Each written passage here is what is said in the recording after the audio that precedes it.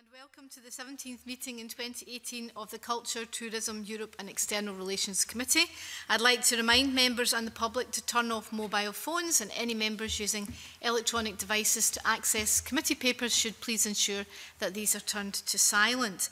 Our first item of business today is a decision on taking agenda item 4 in private. Are members agreed? Our first item on the agenda today is an evidence session with the Ambassador to the United Kingdom for the Republic of Bulgaria. Bulgaria holds the presidency of the Council of the European Union, and I'd like to welcome the Ambassador, His Excellency Konstantin Dimitrov. Welcome, and I understand that you would like to make an opening statement. Well, thank you very much, Madam Convener.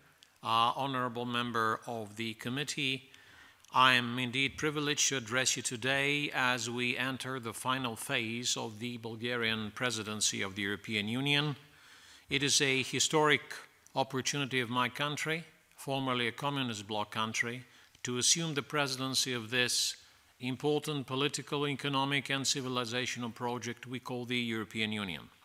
I'll be very brief in my introductory statement so that we have more opportunity for questions and answers that would address more directly those areas of interest or concern that you have as representatives of the Scottish people. Point number one in our priorities, even though not necessarily the most pleasant one from the viewpoint of Bulgaria, this is the ongoing process of negotiations for the departure of the United Kingdom from the European Union. We are entering an important phase A for the completion of the withdrawal agreement. Hopefully progress will be made, if not by June this month, by October, so that an agreement for withdrawal could be signed, which includes a full detailed description of the expected transition period, plus a declaration of a political nature that should lay down the framework for the future legally binding arrangements for the relationship between the United Kingdom and the European Union after the United Kingdom leaves the European Union in the legal sense of that word. An important element of both the withdrawal agreement and the future agreement will be the rights of EU citizens on the territory of the United Kingdom, and reciprocally the rights of UK nationals on the territory of the EU members.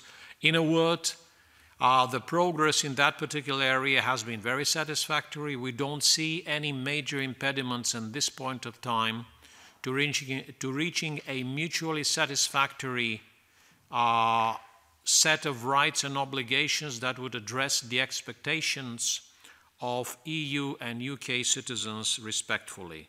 The same holds true at this point in time about the financial arrangements related to the obligations of the United Kingdom as it departs from the European Union. There are other aspects that are yet to be clarified, and if you have an interest in discussing them to the degree possible, I'll be ready to engage in a dialogue on these matters in the context of the Brexit negotiations. Our agenda is not, however, confined to the issue of Brexit. Another important task of ours is the right focusing of the initial debate on the multi-annual financial framework for the next financial 6 or 7 year period in the functioning of the European Union. We are satisfied with the start and our capacity to moderate this difficult debate. We are hopeful that the budget will retain the centrality of cohesion policy, which is important for the catching up potential of countries, especially of Eastern Europe, but also of other parts of the European Union, so that the European Union is not only civilizationally cohesive, but also economically and socially cohesive as well. The same centrality we aspire to achieve in preserving in the regional development programs of the European Union, and therefore we are looking forward also to an opportunity for the United Kingdom to continue to selectively participate in specific regional development programs of its own choosing in coordination with the plans and the opportunities presented by the budget of the European Union, even after the moment your country leaves the European Union. No less important on our agenda are the future of the common agricultural policy, another area where consensus is sometimes very hard to achieve because of the differing views of member states on the future and the centrality of the common agricultural policy. Also, a workable budget is needed for the digital agenda. We have to work very hard, and we lay down the grounds for it, of the digital single market, the protection of personal data, and the common efforts to fight against cybersecurity challenges. An important priority for the Presidency of Bulgaria is the reaffirmation of the European perspective for the Western Balkans. By Western Balkans, we understand the countries in Southeastern Europe that have not yet started or have just started their membership negotiations for acceding into the European Union. We are very rewarded by the fact that the United Kingdom continues to take a very active interest in the future and Europeanization of the Western Balkans. Bulgaria hosted an important summit of the European Union devoted on the Western Balkans on the 17th of May 2018, and we are looking forward to a meeting in London at the highest level hosted by Prime Minister Theresa May, which will continue to develop the momentum of focusing and underpinning the perspective for the Western Balkans with concrete projects in areas of transport, digitalization, energy, connectivity, and indeed institutional integration.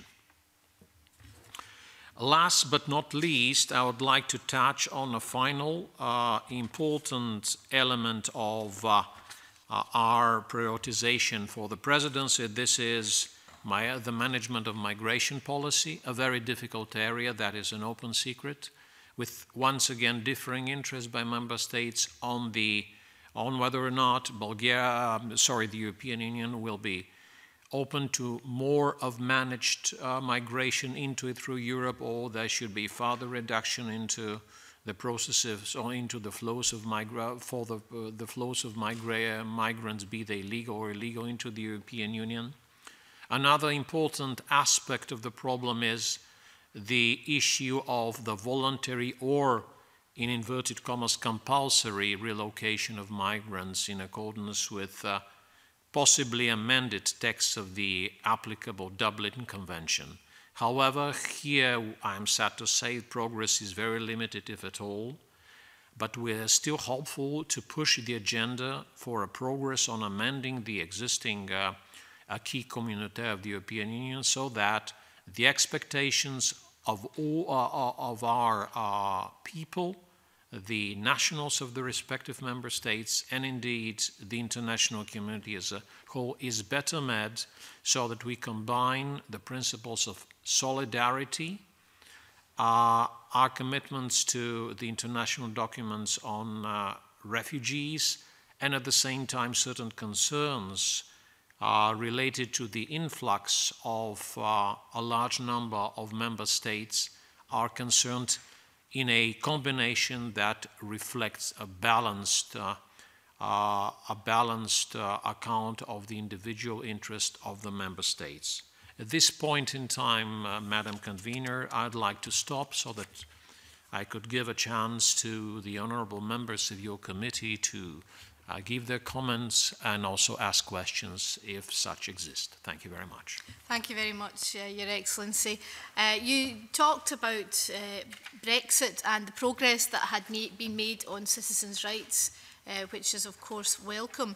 Can you say a little bit more about the the EU 27's other priority issues, such as the island of Ireland, and in particular whether the Bulgarian presidency of the EU is hopeful that the Brexit talks might make significant progress at the June European Council.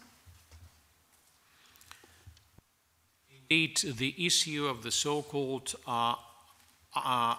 Irish border, which means about how the European Union could, and the United Kingdom could square the circle of the following points, which I will mention later on, is critically important. How to retain the constitutional integrity of the United Kingdom, how to fully translate the provisions of the Good Friday Agreement into a reality, into a post-Brexit reality without violating the spirit or the substance of that agreement, and how at the same time we respect the international legal norm of the fact that the UK will be a non-member of the European Union, whereas the Republic of Ireland will continue to be a member of the European Union. So these three elements constitute the problematic need of squaring the circle. In practical terms, at this point of time, we at 27 expect a more detailed proposal by the UK government, hopefully very soon, whatever that means, on a detailed description of the backstop arrangements on that particular point that could be applicable in case innovative solutions are contemplated by the United Kingdom government take time that is longer, might take time that is longer than the period of the transition post-March 2019, that is post the date of December 31st, 2020. This is, I think, the most concrete description of our expectation which I am allowed to mention now and which I think is well understood by the government of the United Kingdom. We hopefully would receive that clearer and more detailed description of their idea of how to tackle the issue, so that one of the impediments to the smoother continuation of the finalization of the withdrawal agreement be removed. Thank you very much. I think it's fair to say that we're with you in anticipating that particular document. I'll hand over to Claire Baker. Thank you, Convener. You talked about the multi-annual financial framework being worked on at the moment, and then the policies coming out of that, the expectation the UK would selectively participate in ongoing programmes. The UK withdraws. After we withdraw, yes. Do you see the process that's ongoing at the moment, the UK's influence within the current discussions around the financial framework and the future of the CAP policy and the future of Horizon 2020 funding? Do you see the current situation as the UK's influence on these policies? My understanding, with the qualification, of course, that I'm not working in Brussels, is that the United Kingdom is very cautious not to overstep the mark between what it gets involved for the period up to the withdrawal from the European Union and on issues which concern primarily the work and functioning of the Union after your withdrawal. However, we have a clear political declaration on the part of the UK government that there is an interest of participation on a case-by-case basis in regional development programs that reflect A, the interest, and B, the traditional strategic commitments of the United Kingdom to regional development programs that enhance the capacity of East European nations, including Bulgaria, to catch up in their socio-economic development. And we welcome this firm political declaration as another testimony to the strategic commitment by the UK government to the future of Europe, especially to the future of Europe from that part which belonged to the former communist bloc. I was interested in your comments around migration policy and the recognition that it is difficult for the EU to deal with it, to deal with this issue. You'll be aware that the type of debate we had in the UK around Brexit and around the referendum, migration was a significant issue within that debate. Do you find the pressure on the EU in terms of migration policy that there's any? How do you, in the role as the presidency, try to keep the 27 countries united around this issue? Do you have any concerns that other countries are considering their membership of the EU? Does this issue have traction in other countries in terms of presenting that kind of threat to the stability of the EU?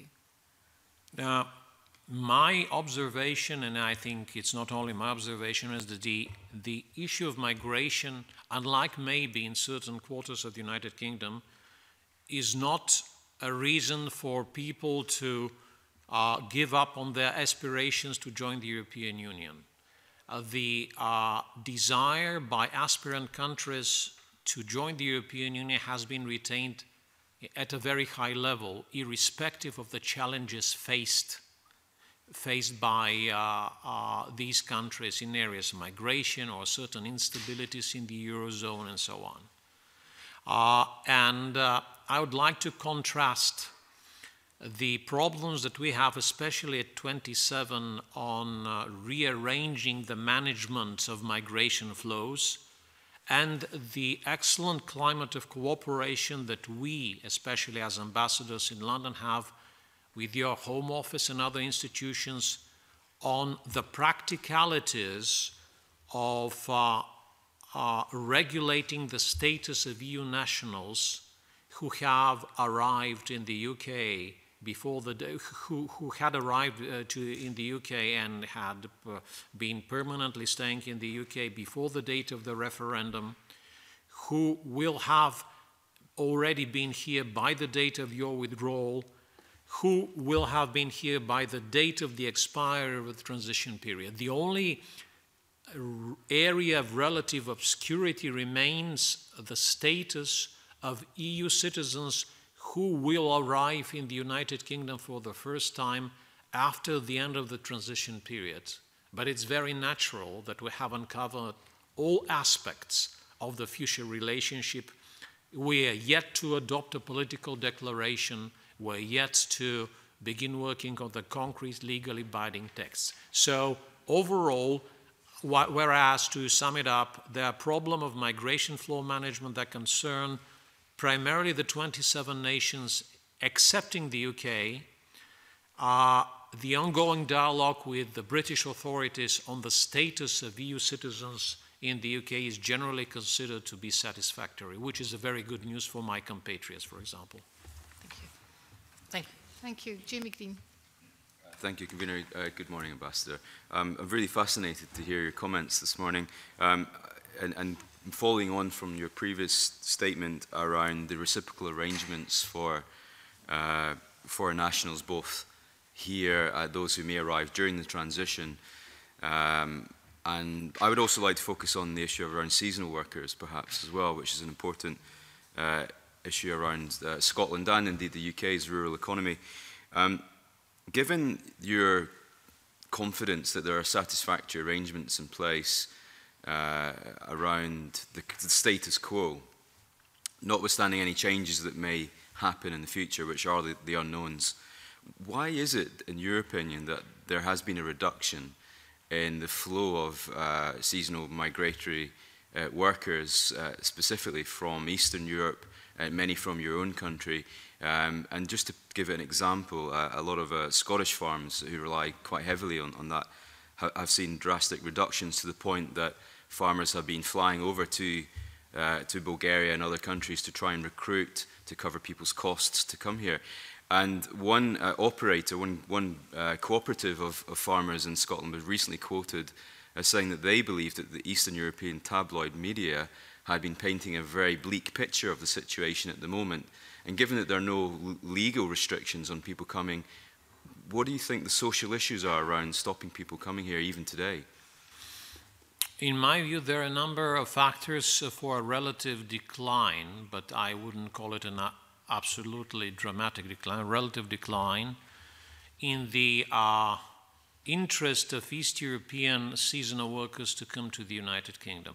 One of them is that those who have already arrived and began working legally as seasonal workers have been able to adapt themselves on a more permanent basis in the United Kingdom and to change the type of profession that they would like to exercise while residing in the United Kingdom.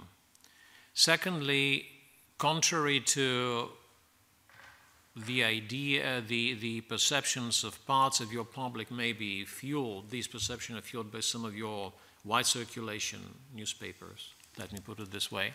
Contrary to this belief that the United Kingdom is a great magnet for the low-skilled labor force, there is an element concerning the standard of living in the United Kingdom. It's relatively expensive for East Europeans to live in the United Kingdom compared to opportunities in other less expensive, in inverted commas, European Union countries, especially having in mind that some of those countries overcame the most acute phases of the economic crisis they have been living through after the problems with the Eurozone and in the financial crisis of 2008, 2009. That's the second element. And the third element maybe is the element of insecurity about their long-term status in the United Kingdom, especially if they are yet to arrive. Even though we are, technically speaking, at the end of your full membership, we haven't yet entered your transition period. Still, in the perception of the average national, there always lingers the question, am I sure if I commit myself to the United Kingdom, if I'm not given the same status that my compatriots have who have already arrived, is it worthwhile the risk-taking? On top of it, it's a seasonal work without guarantees for any long-term employment, if you will.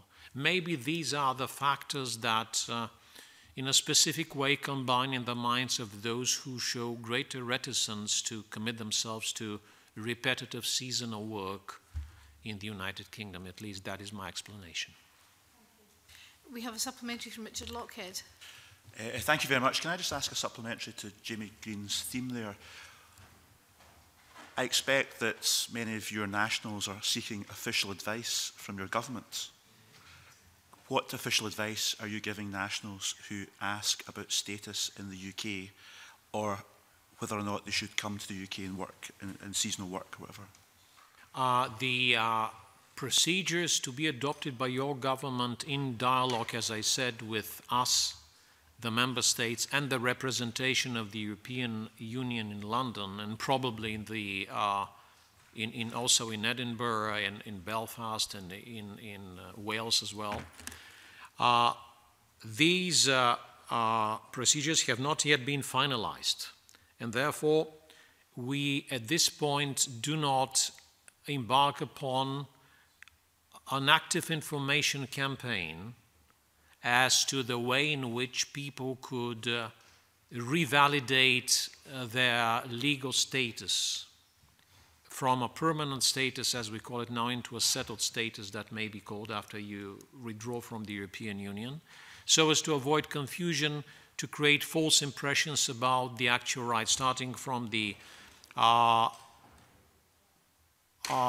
content of the questionnaire that should have to be filled in, going on to issues related to family reunification, pension benefits, social benefits, and so on and so forth. Maybe by the end of the summer we will have greater clarity on the total plan of the United Kingdom government, and thereafter we are ready to engage into an explanatory campaign, both through the sources, digital and other sources of the Bulgarian embassy, but also inside Bulgaria, and that seems to be the expected plan of action of other countries whose nationals are among the economic migrants into the United Kingdom. At this point in time, it's a bit premature to engage, as I said, in an information campaign because it may be a bit misleading before the plans of the UK government in coordination with the European Union have been finalized. Thank you. Marie Goujon. Thank you, Convener. It was really just in terms of some of the identified priorities that you had for the presidency, and also in relation to some of the comments that you made in your opening statement about the multi-annual financial framework, because it was really just to get your views on where the main opportunities lie within the new framework, because I believe that I think one of your priorities was on the future of Europe and young people, and I believe that the budget for Erasmus is due to double, and obviously that's the Erasmus Plus programme is something that this committee has done a report on, because we believe it's something that, well, it is something that Scotland very much still wants to continue to be a part of. So it was really just to hear about some of the opportunities that you think will exist within the new financial framework, and for example, other areas that we might wish to, that we can take part in. Because I know that there are some areas of concern within the new budget as well, particularly around cuts to rural development funding too. So really just to get your views on that. Starting from your final point, Madam, I did mention the common agricultural policy because there are problems there.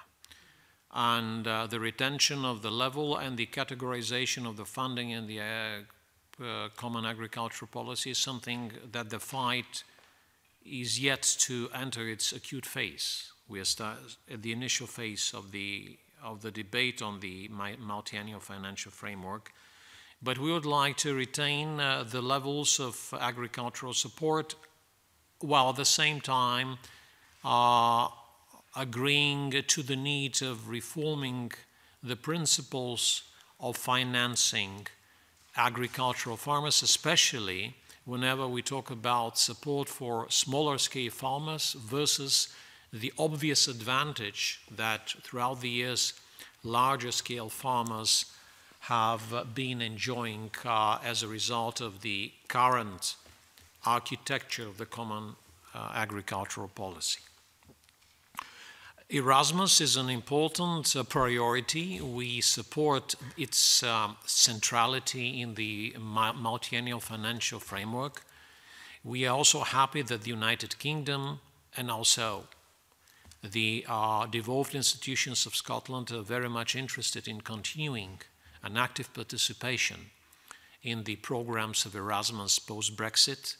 The academic and scientific excellence of the United Kingdom institutions is something we will continue to treasure, and as far as Bulgaria is concerned, we'll be most welcome to guarantee the access and also the potential, the access to by UK institutions or non-governmental bodies, research centers, universities, laboratories, and so on, to the Erasmus program projects and vice versa, helping your research and technological capacity to develop as a result of the cooperation with the European Union, because we think that the retention of a cutting-edge role of the United Kingdom in specific scientific areas is also important to retaining your stature as one of the leading forces inside the G7, the P5, the permanent members of the European Union, with a determined interest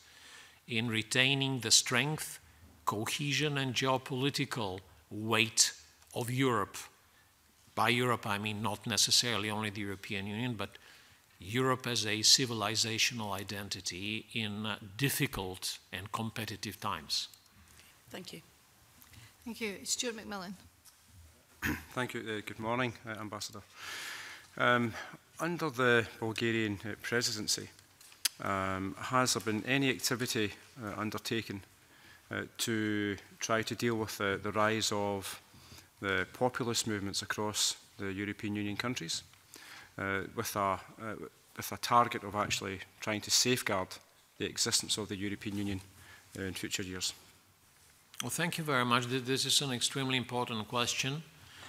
Whereas it seems to be a question related to domestic politics or international party politics, actually, the European Union can do a lot through one particular angle, in my view. And this is the angle of managing without unlawfully controlling the digital space against attempts of waging a hybrid warfare, propagation of fake news, manipulation public opinion by distributing non-facts, mixtures of facts and lies, because all of these elements of the information warfare have to do with the capacity of populist movements to build up support for their doctrines based on a lack of proper solid knowledge about truth of reality in the heads of many of their potential voters. And that is why the European Union, through its organized institutions and program to strengthen cybersecurity, to combat fake news, and to enter in a far more simplified in language terms, but a more detailed debate about why the European Union, with its current set of values, is more conducive to the prosperity and security to the individual. This is where the European Union has a role to play, and that is how EU, on top of the national efforts, could combat the extremely dangerous extremities of certain populist movements all over Europe. Certainly in the future, when the UK does leave the European Union, it's important that there is that strength of an organisation and that grouping of nations who genuinely want to work together to be beside this country in order to have that, to try to have a better level of security, but also to try to have an understandable level of trading arrangements, and also the issue of the likes of the Erasmus scheme that Marie Goujon spoke about. So it's important that the European Union actually does survive for many, many years to come. I totally share your view. We expect that the agreement, if it's one agreement, I'm talking about the future agreement, it should contain a trade pillar, a security pillar, be it subdivided into justice and home affairs pillar and common foreign and security and defense pillar. And if it's a comprehensive agreement, if it's a sui generis agreement, not with any routine third country, but a special case of privilege and deep partnership, that would, I think, be a kind of outcome of this Brexit situation that would reflect the interests of the majority of the nationals of the United Kingdom, but also, I would say, the majority of the nationals, not only in Bulgaria, but in most countries of the European Union. It is, however, the next step, and I stress it once again. Your government, and especially some of the supporters of the majority in the United Kingdom Parliament, should understand that before we have finished step number one, it's difficult to move straight officially to step number two. So we should concentrate on the finalization of the withdrawal agreement and on the finalization of the characteristics of the transitional period, including its de jure or de facto length. Thank you. Thank you. Alexander Stewart. Thank you, Convener. Following on from that, so your view, Your Excellency, about what the selective participation might well be going forward, the challenges, the barriers, and also the opportunities that the United Kingdom would have to ensure that there will still be participation, although we're not you're no longer with the, but we would still have the opportunity to tap into that, and the expertise that we have and the expertise that you have would be still being able to be assessed and processed across the countries that are participating. So your view on how that would succeed? Well, it will be part of the future arrangement, the way in which the United Kingdom could participate organizationally, financially on programs instituted by the European Union for the period after your withdrawal. And the obvious areas are regional development programs, projects regarding the cohesion, strengthening of regions and countries from the less advanced range of countries within the European Union. The issue of participation in operation under the motto of common security and defense policy of the European Union, of course, having in mind that the UK will not be part of the decision-making format, but it will be somehow incorporated into the decision-shaping consultative phase of the conceptualization and design of future operations. The UK should be also involved in projects related to the realization of the common foreign and security policy of the European Union outside the geographical scope of the European Union. And, of course, in areas related to science, research, and the ability of the European Union to give young people a chance to get sooner rather than later a good qualified job based on overall improvement of the level of accessible education. Thank you. Thank you. Ross Greer. Convener, you mentioned, Ambassador, in your opening remarks around the challenges of the refugee crisis for Europe. I'd be interested in how Bulgaria, as a country who has been involved in that on two main fronts. My understanding is Bulgaria agreed to take in around 1,300 people through the emergency resettlement scheme. 1,300 had arrived in Europe through Italy and Greece. It'd be interesting to hear what progress has been made towards that, but also where it has more directly affected yourselves with Turkey, the agreement between the European Union and Turkey. How does Bulgaria, as a border nation there, ensure that the human rights of refugees arriving through Turkey are being respected, given the concerns that the Union and through the Presidency has raised about the human rights situation in Turkey? Well, one has to be very precise in describing the way in which we deal successfully with this problem. We are bound by applicable international and national law to register every foreign national who crosses legally the borders of Bulgaria, to register him or her, and in the process of registration they have these individuals will have to say where they're coming from and what are their grounds for requesting refuge or some other form of legal, probably permanent stay in a country of the European Union.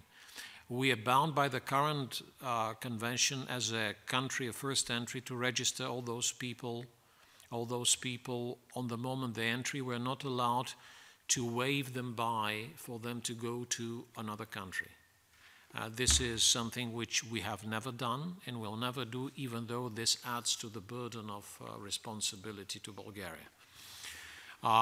There is, however, another element that we cannot force people to remain in Bulgaria contrary to their will. In other words, we register them and then we are not allowed by any international treaty, including European Union acquis, to forcibly make them stay in Bulgaria. The only thing that they can do, the only permissible sanction is for them to, having been registered in Bulgaria, for them to be returned to Bulgaria by another country which establishes that the individual in question has come to that other country from Bulgaria. But once again, the logic continues. Once you return the person to Bulgaria, you don't put him or her into a kind of a camp. They continue to be relatively free in their movement. If they go away, and if they go away from Bulgaria, there has to be another return to Bulgaria. And this is something which is not efficient. In other words, we say the following thing. We have to reduce the incentives of migrants to come to Bulgaria. We have to the European Union. We have to crack down with greater determination on the international trafficking circles, gangs. We have to keep the all-important agreement with Turkey on the control of the refugee or migrant flows, especially along the route from Syria through Turkey to Europe. And we have to, of course, appeal on the greater solidarity of other countries who have a very low level of migrants' presence on their territories, but still very reluctant to even conceive of a voluntary acceptance of a kind of quota of migrants on their territory. And that is where the most problematic essence of the political debates continue as we speak. And you mentioned there at the end that countries who have a very low profile of refugees arriving, that would include the United Kingdom, just given our geographical reality, but also given the policy intentions of the United Kingdom government. What would your hopes be for the UK's participation in European responses to the refugee crisis after we've left the European Union? It is very clear that the expertise of border management is something we in Bulgaria value very much, and I think this is also the case with Greece. This is also the case with Frontex as an organization of the European Union. Your expertise in border management, your expertise also in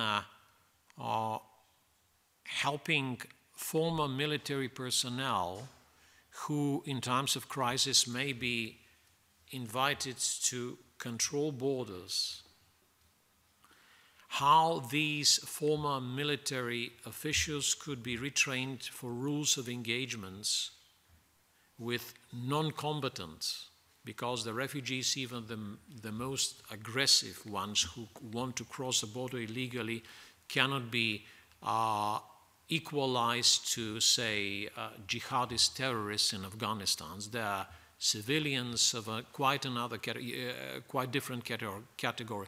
You cannot employ rules of engagements that are applicable to a combat situation. So therefore, the United Kingdom is one of those countries who have a very good training expertise for former or current military women and men, how they could be retrained to perform functions that are more characteristic to border guards in situation of extreme pressure on the borders of a respective country by migrants or refugees. So these are the two areas where you could be very useful in terms of cooperation. I mean the United Kingdom. Thank you. Thank you very much. Now we have very little time left, but I've got one more member to come in. If I could ask questions and answers to be as brief as possible. Thank you very much, Tavish Scott.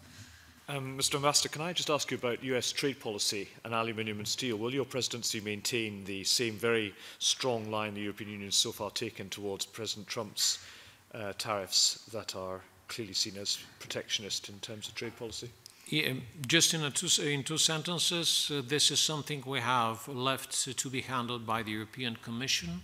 What we what we advise the European Commission to do is to exhaust all possible channels of dialogue, but once the dialogue has proven to be futile, we have to be ready to employ proportionate, and that's very much countermeasures, that in themselves do not provoke a further escalation of the reciprocal trade sanctions, because an all-out trade war is something that is would be totally detrimental for all sides in this unacceptable situation. Okay. Thank you very much. Ambassador, it has been a great pleasure to hear from you today, not only as the Ambassador, but also as a former member of the Bulgarian Parliament's European Affairs Committee. So thank you very much for coming to give evidence today. It's very clear the Bulgarian presidency has made progress as well as faced significant challenges during your 6 months. But thank you again for coming to speak to us today. We'll now suspend.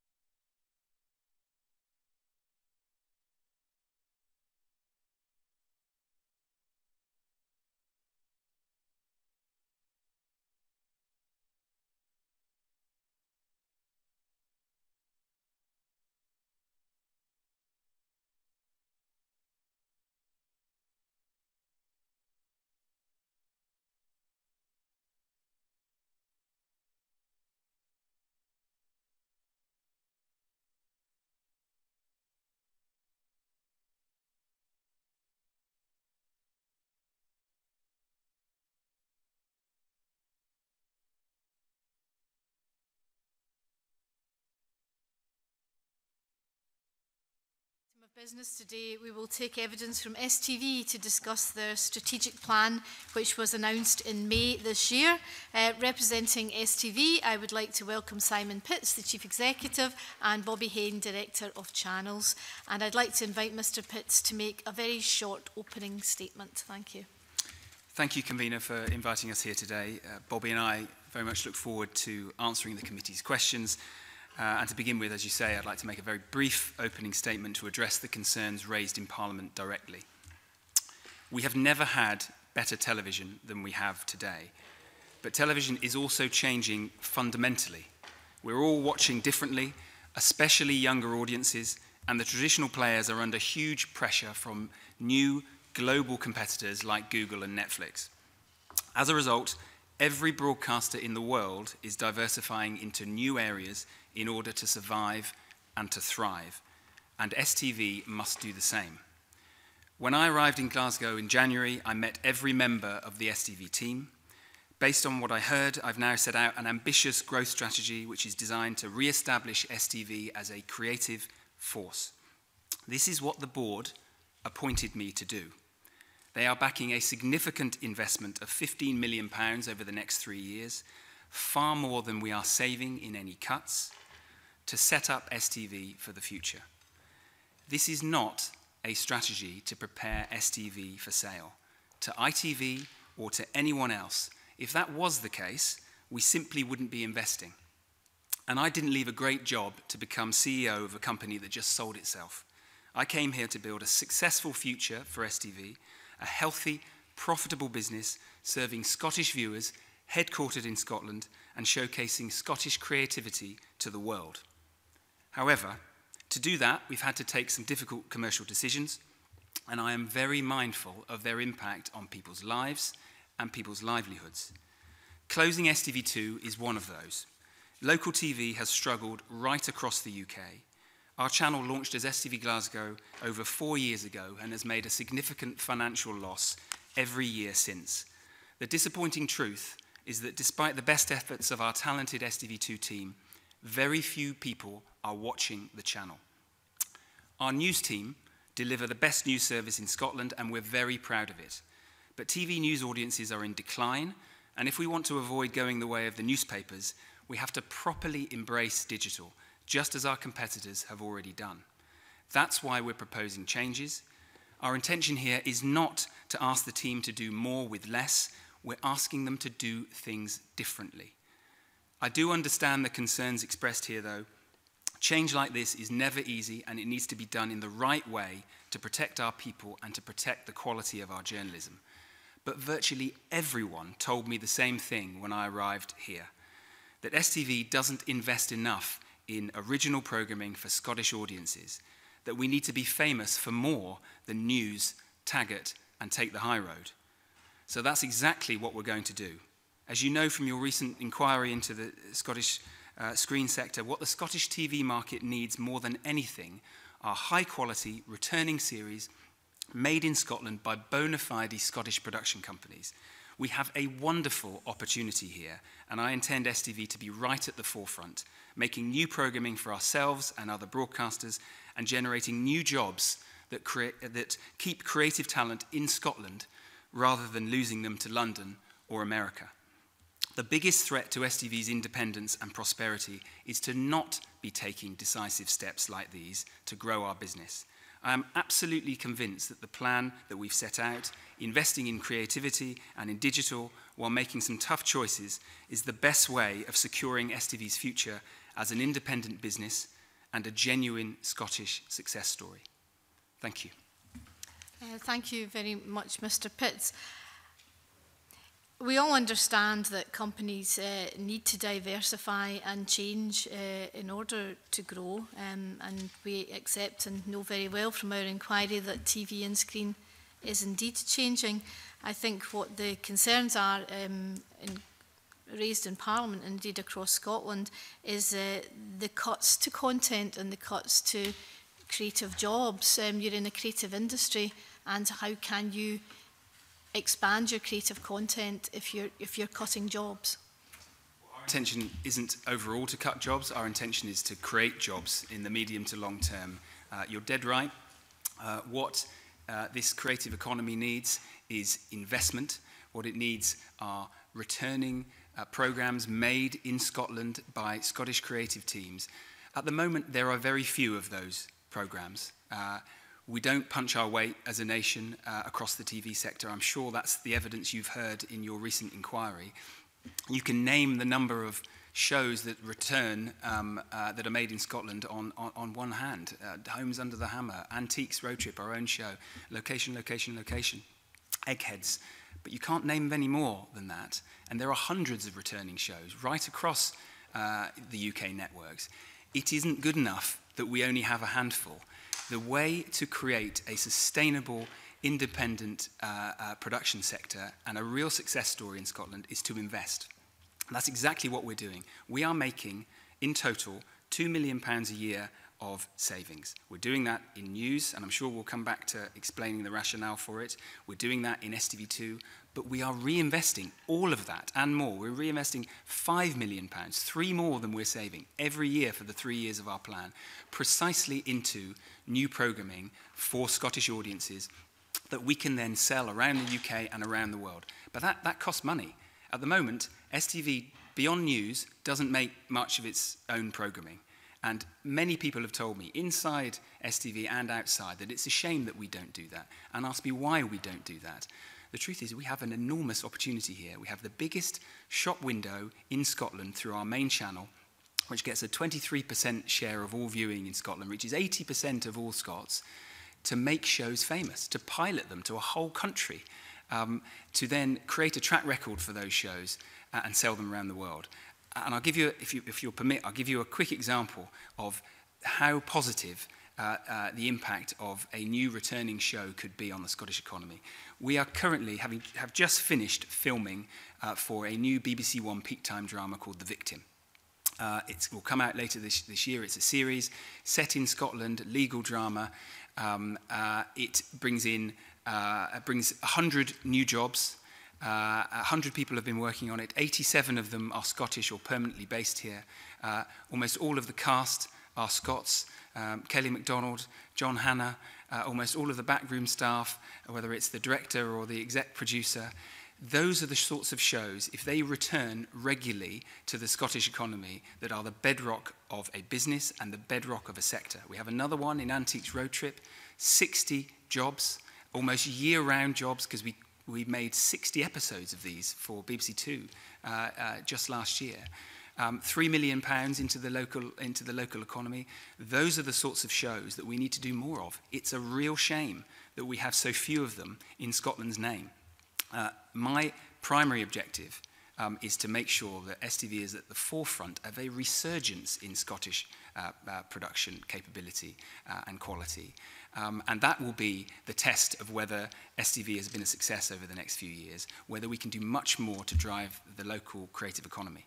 Where is this £15 million over 3 years going to come from? You've identified it's going to come from the £2 million that you're saving each year. That obviously leaves a shortfall. So are we going to see more cuts in your core business? No, we're not going to see more cuts. What we've done is redirect other spend from other areas. Which other areas? Well, we currently spend a certain amount of money each year on what is called the block plan, which is to fulfill some of our license commitments where we commission a number of shows. We are going to treat those shows rather differently. We're going to treat them as potential pilots for new shows that can be sold around the UK and around the world. But just to explain what we do with our profits, because what we do is reinvest, and that's what we're doing here too. But there's been a lot of discussion that STV is a profitable business and why make cuts. We made £18 million of profit last year. Immediately £9 million goes into paying the pension deficit, which is the right thing to do, obviously, but that's straight away £9 million. We then have investment, including things like new programming, but in technology and buildings and other things. And then we have dividends, which are paid out to our shareholders. And our shareholders hadn't seen a dividend for 7 years. That was reintroduced in 2013. So what we have to do as a business is make sure we can continue to invest while continuing to move forward commercially. Otherwise, shareholders get impatient. But we have a set of shareholders who have been very keen to support this investment plan, and that's what it is. It's a net investment plan. I've read a lot that has characterized what we're doing here as only cuts. And actually, this is a reinvestment of a net £3 million a year into the sector that we love, that we want to do better in, and we think Scotland deserves to do better in. Any details of where this investment is going? Well, I'll give you... in terms of jobs, in terms of expansion, there's no detail at all. I understand the question. Let me start to expand some of that detail. We have set out in the statement that we shared with everyone, shareholders and everyone 2 weeks ago, that all that money was going into 3 areas. It was going into new programming. for STV and for STV Player, our digital service, which needs to get better and to... So are you recruiting new people to provide that? Yes, we have already started, and you need people to make shows. So, how many new people? Well, this is a process because, well, I'll tell you how many. We have started by creating what's called a formats unit within STV Productions, and this team will be purely dedicated to developing new shows, the first wave of new shows for our main channel. We have published a structure which has 7 new roles. That will be the engine room of our piloting strategy, but it's not the full story, because once a show, as you know, once a show gets commissioned, that's when it becomes a real thing, and you need to then get in many more people to actually make the show. So we'll have a permanent headcount initially of 7, and then as soon as a commission is won, you scale up, just as we do on the drama I mentioned, to 100 people, to Antiques Road Trip to 60 people. So the potential here is for many more new jobs if we're good enough, if we get it right. A number of jobs that would dwarf the number of jobs that we are putting at risk with our current plans. That isn't to say that this isn't very, very difficult for those people who are affected by news. I totally understand that. These are very difficult decisions, and there is considerable uncertainty as a result. But if we get it right, the rewards are very big, not just for us, but for the Scottish creative sector as a whole. Obviously, part of your public sector remit is to provide news, and one of the issues that the NUJ has raised with us is that you haven't actually provided any costings in terms of the plan to change news, for example, you know, that will, as you've said yourself, require additional technology, it will require training. What are the figures for that investment? Well, there will be, and I'll pass to Bobby for some of the detail, but we will still be spending £9 million on news at the end of this. It will still be the most significant investment we make in content, more than double any of the other genres put together. And we have said that there will be investment in technology, in connectivity, and in training. And we're serious about that. It's necessary for the new plan to succeed. But you haven't given a figure. Well, we do have a plan, yes, and we know how much the individual elements of it cost, and we know that it adds together to around £9 million of investment, which is £1 million less than we've been spending in the last couple of years, but it's still significantly more overall than we spent on news in 2015, 2014, 2013, 2012. It is an enormous contribution to news, and it is enough to deliver high-quality news, the most comprehensive news, right across Scotland. Do you want to expand a bit? Yes, I think the plan that we've laid out with the £5 million per year of investment across the 3 years, which is the £15 million to create better content, to create new pilots, includes £1 million of savings from news and includes another further £1 million saving from the closure of STV2. So it is fully costed, and the news budget, which we've been very open about, will remain around £9 million. So it's roughly twice what we're spending on everything else. So it's by far the single biggest investment in any content that we make. Yeah. When you're cutting your news offering in the national capital of Scotland, how can that be considered to be an advance in quality? Well, I think that the news that we have all around Scotland is differentiated by its localness. We broadcast news from 4 different news centres every night. We have contributions from other places. The contribution that we have from Edinburgh is one that we're very proud of. It reflects the capital and the east of Scotland. It sits alongside the programme that we have for Glasgow. In fact, what we're going to do is reconstitute the Central Belt offering so that people will still see a very rich offering of material from both east and west. They will see the presenters that they know anchoring stories, and of course we'll continue to have dedicated coverage and a specialist unit based here in the Parliament. So we'll continue to have a very localised and very different offering on television that will move forward, but it will be a slightly different presentation of that. But we're retaining the studio base. We want to change the templates of the programme because we want to reflect changing times. Can I just say, you know, why it is we're making these changes in news? Because that's the root of this. I'd rather move on to other members, actually, and I'm sure you have the opportunity to see that in reply to other members. Claire Baker. Thank you, Convener. Good morning. I don't think anyone in the committee would argue with the ambition from STV in increasing production. However, it doesn't look like a company that's in any financial difficulties.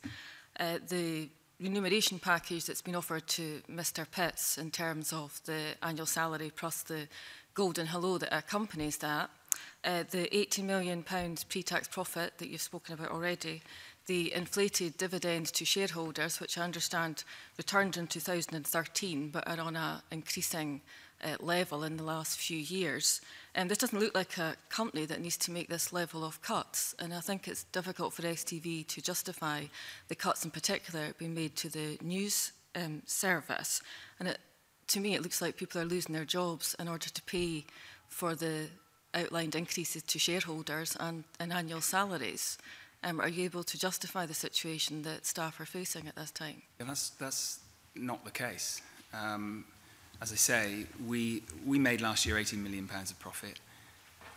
There isn't just a chest that we put all that money into and keep for later or hand back to our shareholders. Immediately £9 million of that profit goes into paying down our pension deficit. But there has been increases to shareholders. There has been increase in dividends at the same time actually what we've announced is that redundancy. Actually, what we've announced overall is that the amount that we will return to shareholders under this new plan will reduce. We've announced a small increase to the dividend, but at the same time, as you'd have seen from the release, that we have reduced the overall amount of the share buyback scheme that we had committed to last year under previous management. It was going to be 10 million. We've said we're not going to give 10 million back to shareholders over a period. We're going to give 7, and we're going to put 3 of that back into this new growth plan. So actually, net, we are giving less money back to shareholders under this new plan.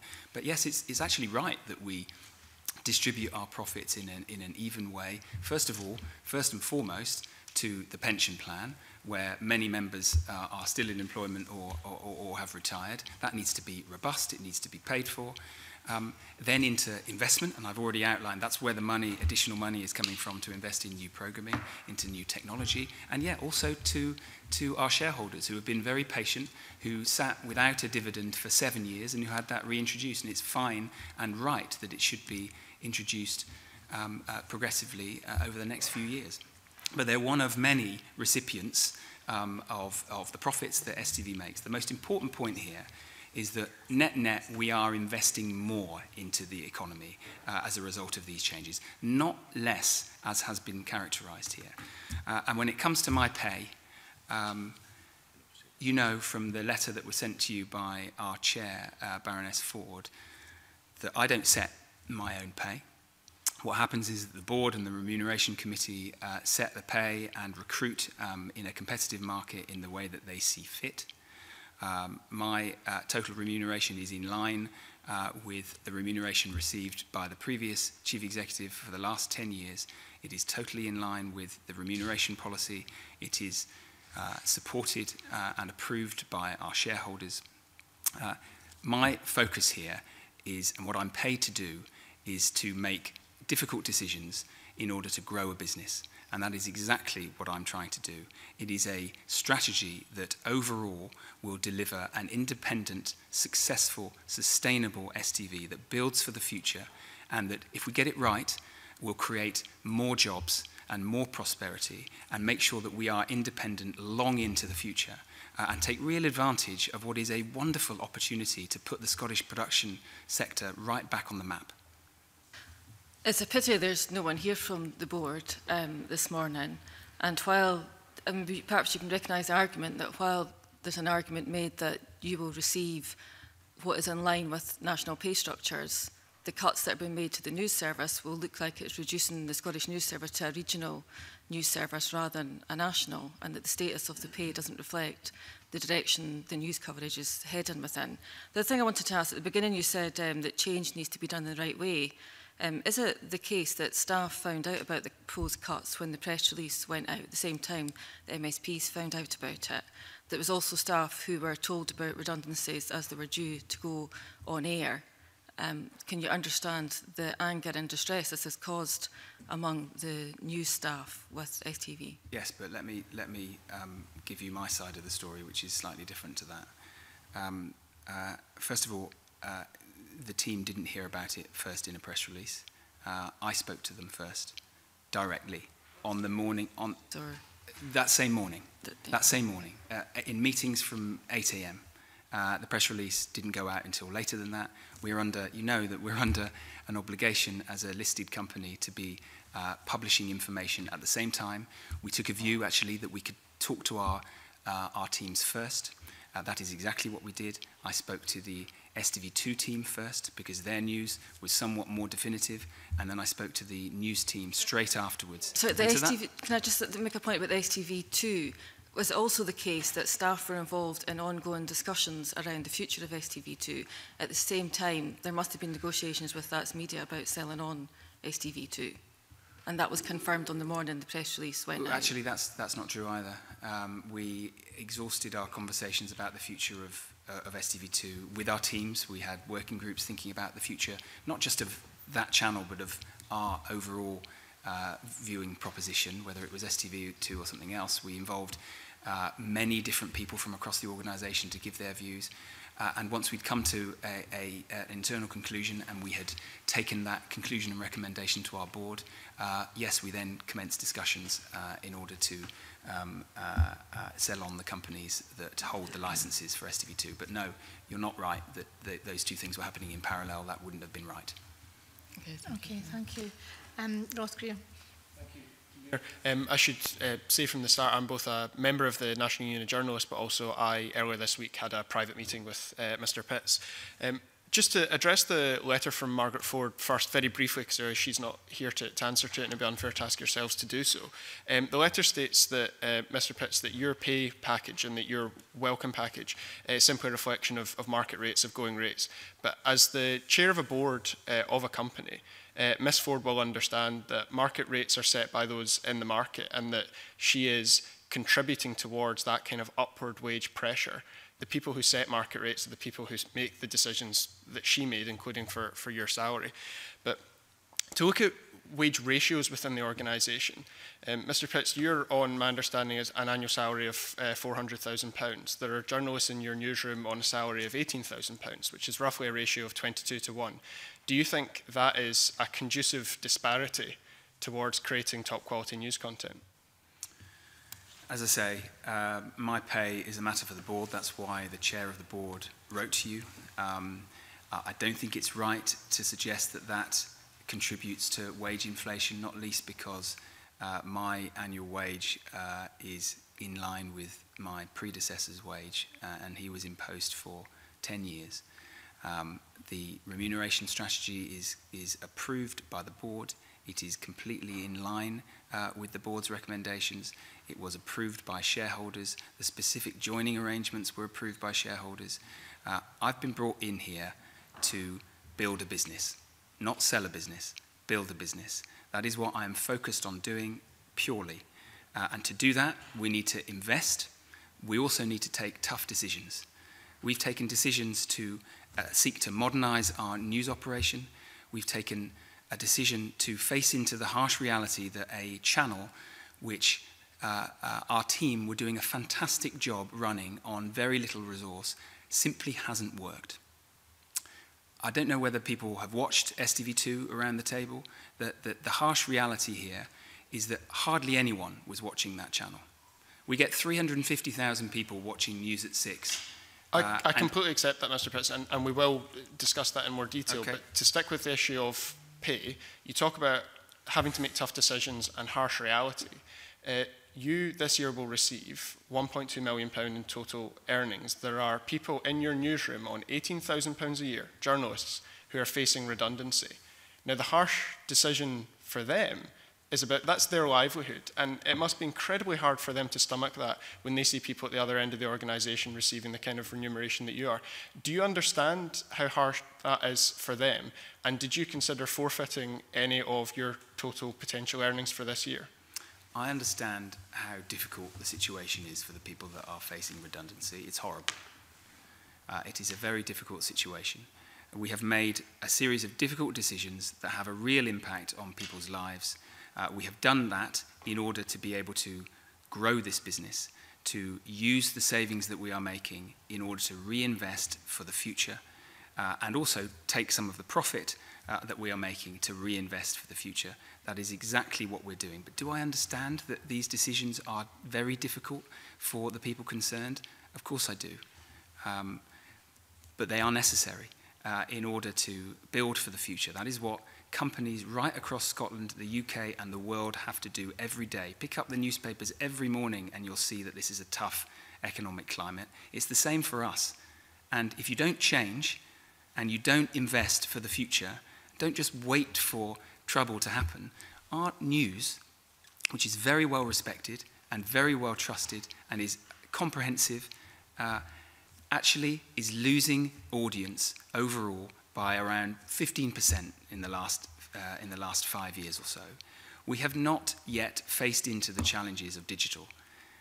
Everyone these days consumes news in a very different way. Stories break in people's social feeds on their phones rather than in 6 o'clock bulletins. If we don't want to go the way of the newspapers, and obviously the newspapers, the reason they are losing so much viewership is that the news is already known to people before the newspapers drop in through the mat every morning. If we don't change and embrace digital properly, then our audience will leave us at an even greater rate. That is the threat that we face. And yes, it does involve making difficult decisions, but the decisions we're taking are to go where our audiences are.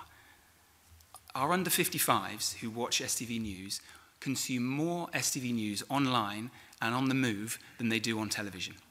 70% of our audience for the news is above 55 years old. We have to change to engage new audiences. If we don't, we will fall behind our competitors, and that is not acceptable for you as an outcome either. No problem. I'm afraid Richard Lockhead. Thank you very much. One of the strengths of STV in the past has been reflecting the nation's diversity and geographical needs.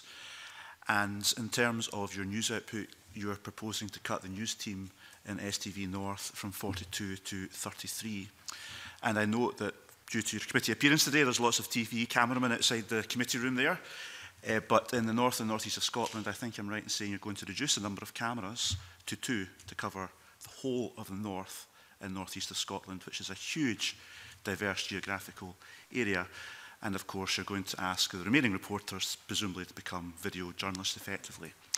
Does that not just simply lead to less news output and also an erosion of news output from out with the Central Belt in Scotland? I'll let Bobby come in on the detail in a second, but we have recommitted to our licence arrangements and recommitted to 2 programmes from STV North and Central. We haven't sought through any conversations with Ofcom to change a single clause of our public service commitments. And actually, what we're doing in STV North is recommitting to a long-term future there. We have just signed a 15-year lease on the building. We have plans, detailed plans to upgrade our technology, our property, to upgrade our studio to HD. You made a point that the number of cameras would reduce. That's the number of craft cameras.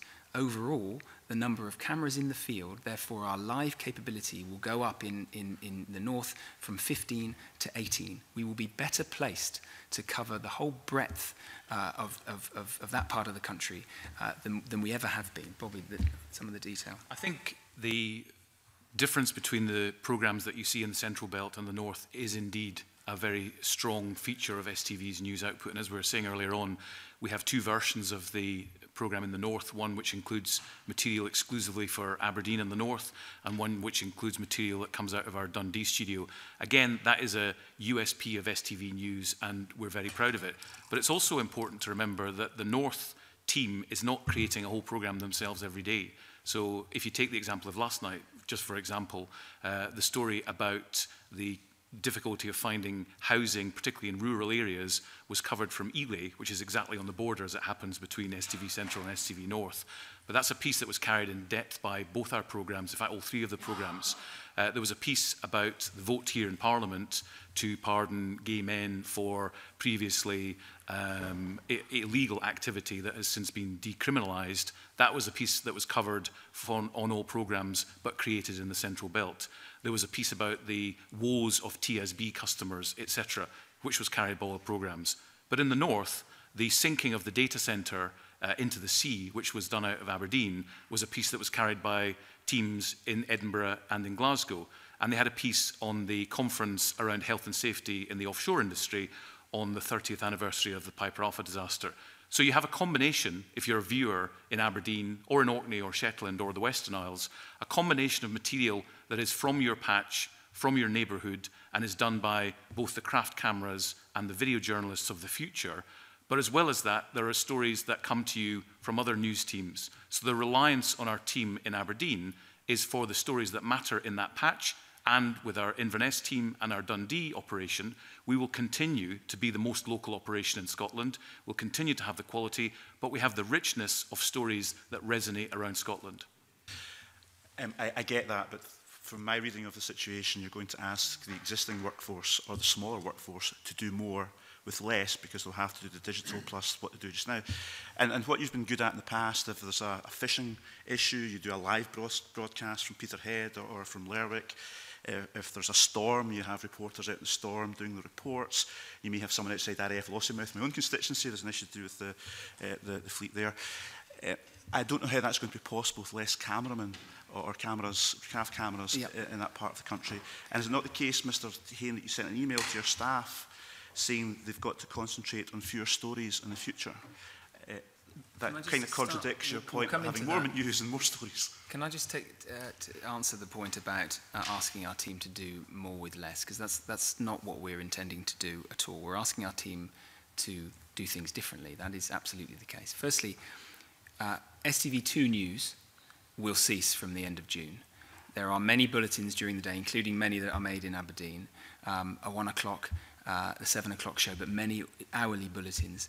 We will not need that output, so the amount of overall output required from the North team, but also the Central team, will reduce. We're also not asking our teams to make the same programme. We are asking for a different programme. We're asking for a different mix, more lives. We will have more cameras in the field, as I said, so there is more chance to do more lives from the length and breadth of the country, more interviews, fewer packages, therefore. And that, we think, by our calculations, and we are in discussion with our teams and the unions about precisely this point later today, will mean that the workload for the average journalist is comparable to what it is today. That's what we think. We are more than willing to discuss and show how that is the case. And that's what a consultation is all about. We are a couple of weeks in. We have 3 more weeks of discussions to have.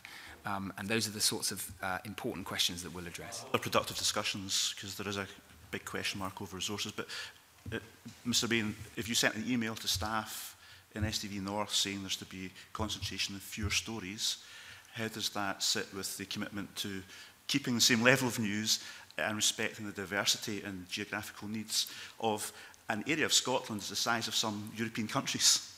So what we are doing is putting equal emphasis on digital and broadcast. And as a legacy television broadcaster, even though we have a successful and growing digital distribution, and it reflects the way that people now get their news, whether it's in their Facebook feed, they see it on Twitter, they use our app. This is an increasingly fast pace of change in media distribution, and we all are aware of that. If you count all of the stories that we make every day across those platforms, it's roughly 50 to 60 per day. And some of those stories got a lot of attention, and they're very important stories, and they feature prominently on television. They may not translate online currently, or we may have stories that are a different mix online.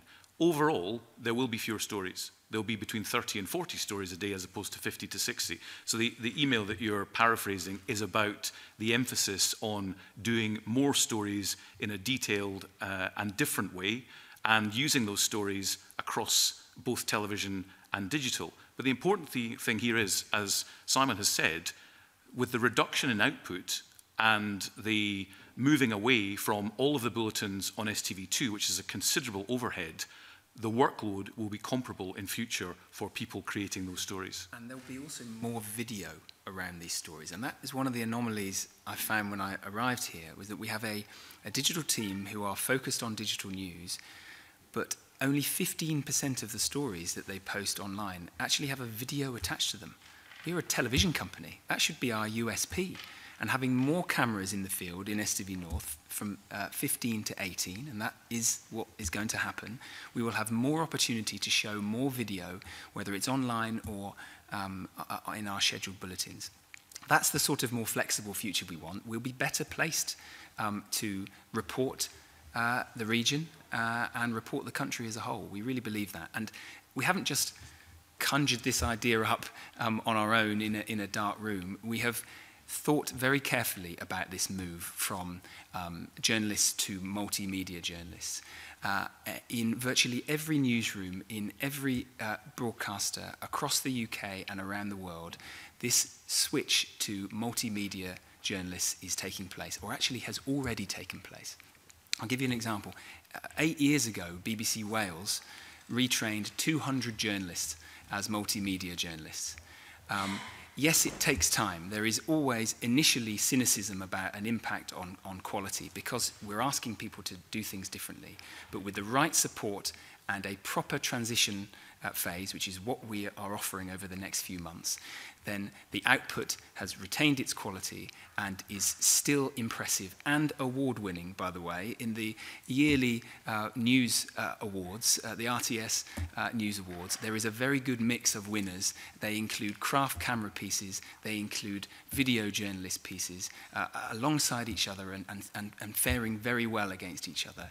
There is lots of evidence that this new model has worked and will work for STV. To be honest, while we have fantastic journalists and a fantastic reputation, in terms of digital journalism and multimedia preparedness, we're playing a bit of catch-up. Can I just come in there, Mr Pitts?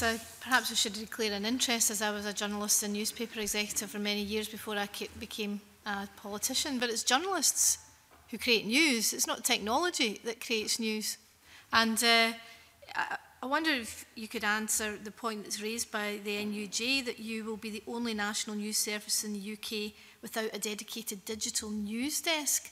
How does that, is that correct? And how, if so, how does that square with your approach to future-proofing your news service? Everyone will be a digital journalist. That is the big change here. But you won't have a digital news desk? No, we'll have someone right at the top of the news organisation who is in charge of digital output for the very first time. At the moment, and this came as feedback from many of our news people when I arrived at STV, we are very broadcast focused. We are very focused for understandable reasons on our 6 o'clock bulletin, and it does very well. But we don't embrace digital. Digital is a separate island almost. Sometimes we come together with good effect, sometimes not. We need to put digital and broadcast on an equal footing. That is exactly what happens. With less journalists? Why with less journalists? No, they will all be digital journalists. We will have many more cameras in the field. We currently have 30. In the future, we'll have 40. We currently have a digital team who sit elsewhere and are not integrated properly into the newsroom. We will have an intakes editor who is in charge of bringing in the news for digital and for broadcast, and then sitting alongside them for the first time, we will have a broadcast output executive, and we will have a digital output executive, shoulder to shoulder, making sure that we are embracing digital in a way that virtually every other news organisation has already done. Okay. Jamie Green. Thank you, Convener. Good morning, panel. If I could shift the conversation perhaps away from the news gathering aspect. First of all, open by saying I think actually any increase in original production in Scotland will be welcome by the creative industry, including any new opportunities for original content, recurring content, and any job creation that recurs from that. I know it's difficult to see what the end result of that may be, but I should perhaps start with a positive, at least in that respect. But I would like to move the conversation on to the local TV situation, STV2, and some of the circumstances around that. And perhaps it's unfair, Mr Pitts has recently joined the organisation, so my questions may be more direct to Mr Hain, but can you tell me what has gone so catastrophically wrong with STV's decision to enter into the local TV market? Well, I think that when the local TV world was announced, it wasn't clear what shape that would take and how it would shake out. And we were interested and curious to try, along with a number of other operators. You'll be aware that universally around the country, there has been a commercial challenge to making these work. A lot of the operators have been flattered in their early years, if you like, in terms of revenue, by money that they've received from the BBC, from the licence fee settlement, which was extra cash left over from digital switchover, which wasn't spent on switchover. People were able to apply to receive money from BBC in order to supply news stories. STV decided to take none of that money, so we didn't take any of the money from the BBC, and we supplied no news stories for the BBC. The reality is that I think the local commercial TV model has been really flawed in how it was set up, and not until we got into this and were actually running on a week-to-week basis did we understand that the challenge of generating a new channel from scratch, which is like a mini version of what people know of the main public service broadcast channels. So this is a mixed genre service which unusually has considerable original programs to make.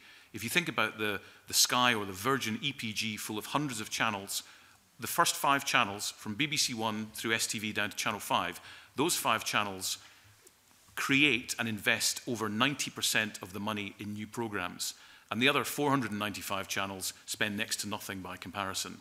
It is very difficult to create and establish a new brand in that marketplace. And one of the things that has become clear to us as we've run these services for 4 years since the inception as STV Glasgow is, when you talk to people in focus groups, as I've done many times, and when you do research, people say they like the programs. There's no problem with the idea that you can create and reflect the local areas. And I think our team has done a fantastic job in doing that. They've done live sport, they do live news programs, they do the live magazine program, they do creative late show programming. They really have made the most of the budget. The challenge is that if you run additional programs, and the news is a good example, what people will say is, I really like the idea of a 7 o'clock news for STV News Tonight, which has Scottish and UK and international dimensions, but I'm already watching the news at 6 o'clock, and I can watch the news at 10 o'clock. And there's Channel 4 news that's been there for decades that I can also watch. It's simply the case that the reality of peak time television viewing is it is very habitual. So people go to the soaps that they know, they go to the entertainment shows that they know, and they watch the big dramas that change at 9 o'clock. And this is bookended at 6 o'clock and 10 o'clock by flagship news programs. It is very, very difficult on a commercial basis to establish a presence and make a commercial success in that marketplace, and that's the reality. Can I just share some of the figures around the chat? Because I think that really helps to understand the economics of local TV and why we've made the decision that we've made. Because STV, from when I came in, have certainly given local television a very good shot over the last 4 years and have tried very hard to make it work. We have lost cumulatively over £3 million in total from running this channel. We spend £6 million a year marketing STV2. If you watch STV main channel on any given evening, you cannot fail to see a promotion to turn over to watch a channel on STV2. And that hasn't worked. And the simple truth, although it's somewhat chastening, is that the audience aren't there for local television and aren't there for our programs. I'll give you a couple of examples.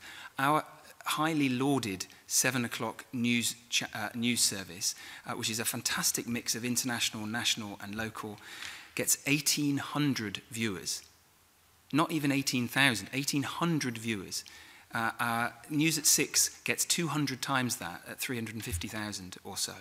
Our Live at 5 magazine show at 5 o'clock in the afternoons every day gets 2,100 viewers. Our late night talk show with you and Cameron gets 1,300 viewers. Our News at 1 gets 1,300 viewers. And it's not that we just have to be patient and the audiences will grow, unfortunately. In the last year alone, our news bulletins on STV2 have lost over 75% of their initial audience when they launched. It simply isn't a sustainable model. We cannot justify asking our teams to make shows that are extremely good and well put together that no one is watching. That is not the right thing to do. However, there are some green shoots here. There are certain shows that have worked well and that have transferred, therefore, onto the main channel. One example of that is the People's History Show, which is transferred to the main channel and gets audiences of about 240,000 people or so.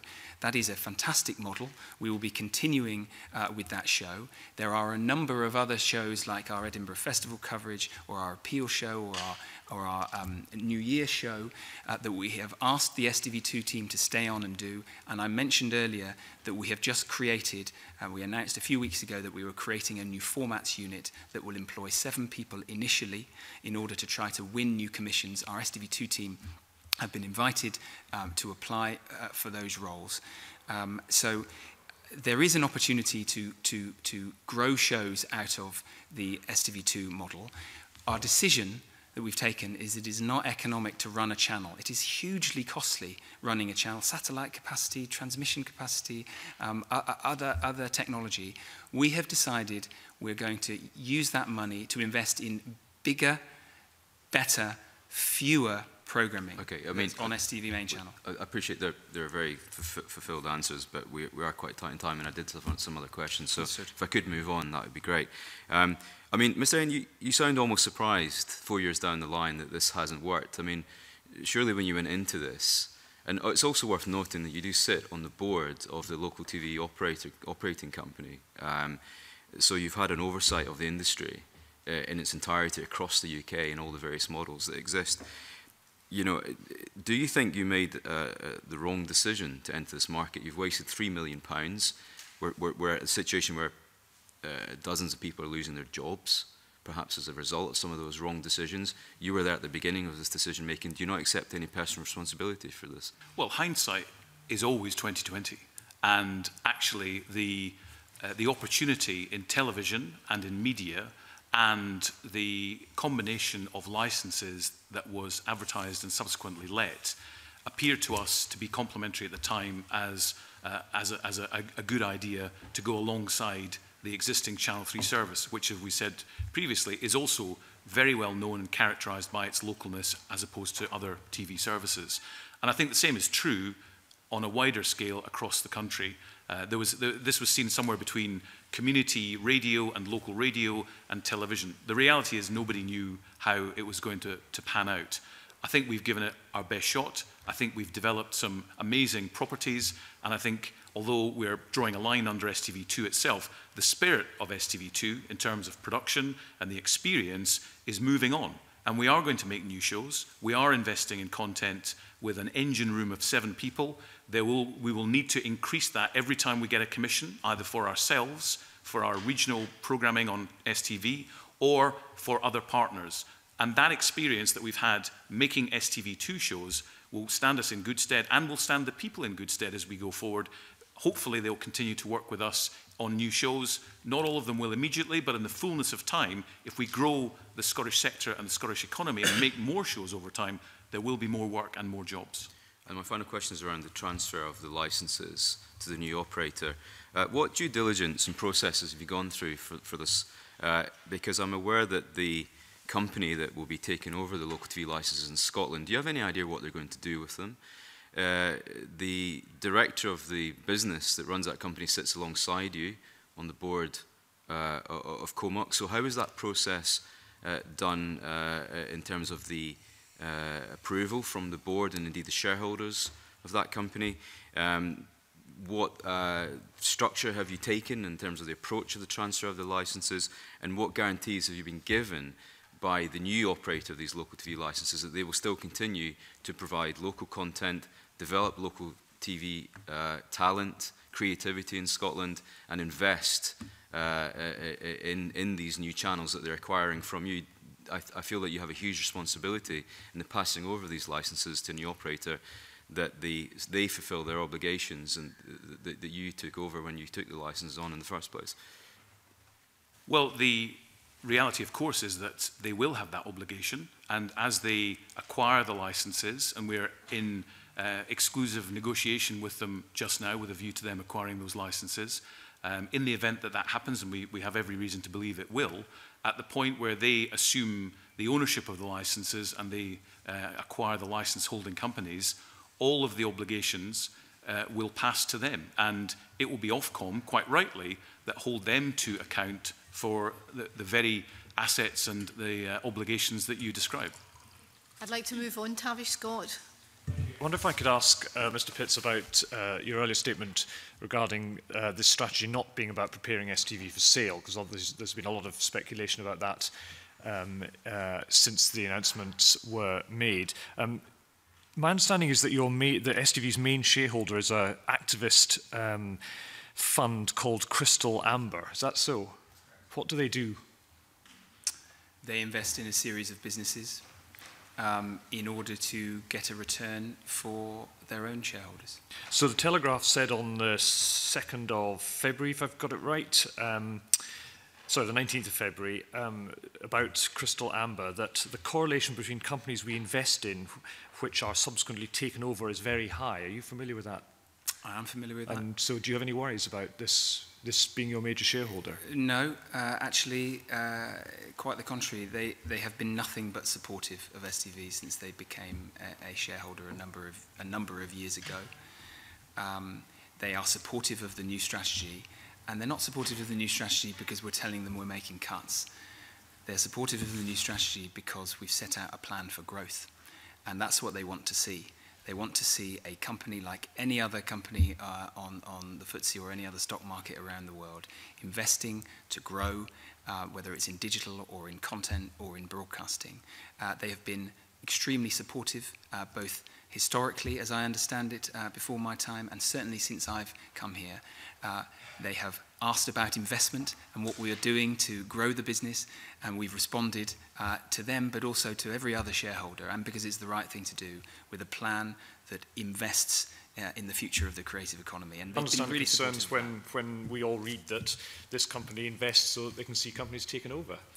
Look, that's what they say. It's on their website. Yeah, I understand that. I'm very clear what my job is here. My job here is to put in place a strategy that delivers an independent future for our company, that is a growth strategy that takes advantage of the huge opportunity we've got. And I have to say, the best possible defense against any sort of takeover is investment, is a growth strategy. The worst possible thing I or anyone else could do in this situation is to not invest for the future, is to not face into the harsh decisions about closing a channel that isn't working, to not seek to modernise our news operation. That is when, that's when you become a vulnerable, to your point though, Mr. Scott, that's when you become a vulnerable company, precisely because people looking on from outside, prospective buyers from looking on outside, see you not making the difficult decisions and know that they could easily come in, make those decisions, add the value themselves, and then your independence is lost. Forgive me, but that's not what Crystal Amber are. They are an investment vehicle, according to their own website, to invest in businesses so they can see them taken over. But I can tell you our experience of Crystal Amber so far. So you've met them quite regularly, have you? I've met them just as I have met every other shareholder since I've got here. Yeah. I can tell you our experience, and before my time as well, for the last 5 years when they have been on our stock register, that they have been nothing but supportive. They think, as we do, that our shares are undervalued, that we have a growth strategy and potential in Scotland and around the world that is much greater than is currently being reflected in our share price. So they see a real opportunity, like our other shareholders, for us to grow. They have been nothing but supportive. And they are encouraging us to invest to grow our business for the future, and that's exactly what we've done. So you have no worries that they're your major investor and they're there to simply see the company grow and then sell it off? I take it as I see it, and as I see it, and my dealings with Crystal Amber so far have been nothing but supportive. They want us to invest to grow our business, to realise our true potential, quite like our other shareholders. Okay, thank you. Did you meet Crystal Amber before you became Chief Executive? No. No. Okay, thank you. Mary Goodjohn. Thank you, Convener. I really just want to come back to pick up on a few other points that have been raised previously, in particular by Richard Lochhead.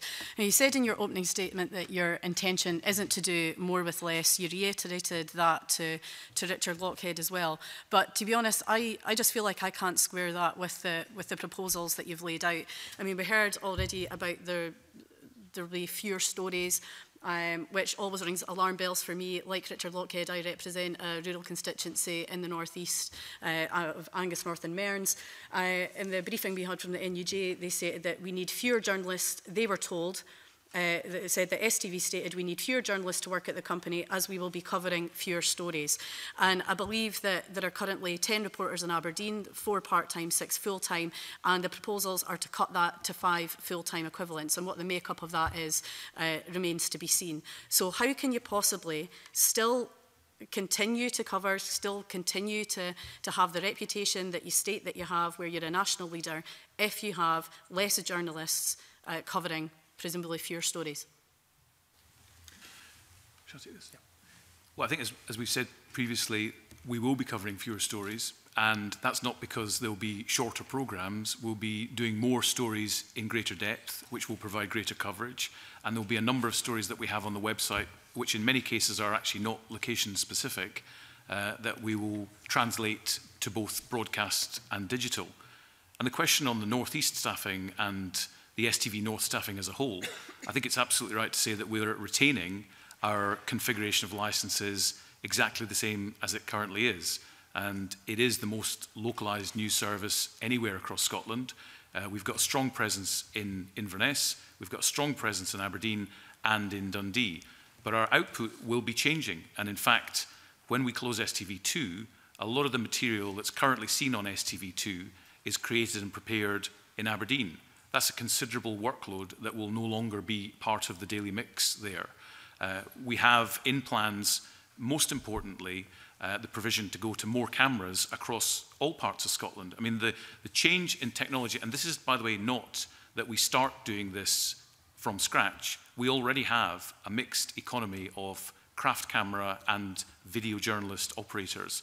But the world of technology enables more and more people to create content, and that is only going to continue. And we are embracing that, and we will have more stories and more technology to help. And let me give you an example of how that works. At the moment, if our Inverness reporter goes out to cover something on what is the largest patch of any Channel 3 licence in the country, they are often driving for hours to get somewhere to do a piece, and they have to drive hours back to the studio so that we can get it into our system.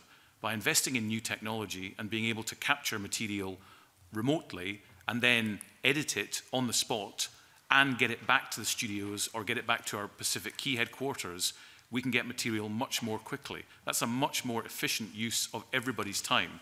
And it means that the amount of time travelling is not lost time for people making stories and creating material. Even with no additional workload, they're just able to do more of what they want to do and less of going between stories and all the administration that goes with it. So we're very confident that on a like-for-like basis, our new configuration of our new lineup and our new organisational structure will be a comparable workload, but lead to more in-depth material being filed and being presented. And it's also not 5 editorial roles that are at risk, it's 3. And we will be seeking to, and are confident we can minimise any compulsory redundancies there through VR. And it's worth saying, again, that we know this model works in other news operations. We've seen it. I sat on the board of ITN for 10 years. I have seen this done. It is being done in Sky, in the BBC, in ITV, in CNN, in CBC in Canada. Many of them started this process 8 to 10 years ago. Yes, it involves quite a lot of change and people doing things differently. What we're not going to do is flick a switch at a point later in June and say, right, move from current world into new world. We have to support and train our journalists. It's also an opportunity to learn new skills for a number of journalists who might want that for their career at STV and beyond. But we are confident, not because we've made this up on our own in a room, but because we've seen it done. We've spoken to many newsrooms who have also done it and been through these changes. It's not easy. At the start, there is cynicism and skepticism about an impact on quality, but over time, it has proven to work, it has been accepted, and those teams have gone from strength to strength. That is the experience that we've brought to this, and with a number of experts that we've worked with.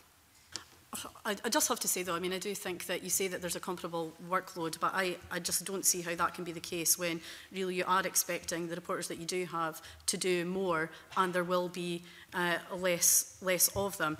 And I think that I know that you say there'll be more in-depth stories, but again, I do think the local element of that will suffer. To me, one of the main USPs of STV has been the local element of it. I've been involved in campaigns, as I'm sure many people around this table have, that have been picked up by STV and not touched by Reporting Scotland, which always seems to be predominantly Central Belt focused, and you struggle to get stories from the North East or anywhere beyond the Central Belt into the news. And I think that the situation also reminds me of what we've seen in the print media. I mean, Angus, I represent the north half of Angus. We have, I think, 6 local titles within Angus that are published weekly, but as gradually as print media is reduced, you know, we've seen the centralisation of the staff there, and we don't see any local stories within those papers anymore. It just tends to be Angus generic. So why would I buy that paper over buying something like the Courier, which covers all those stories anyway and does so on a daily basis? And I fear then that what you have as a USP, as I've already stated, that will be eroded and that will be lost if you go with the proposals that you've currently laid out.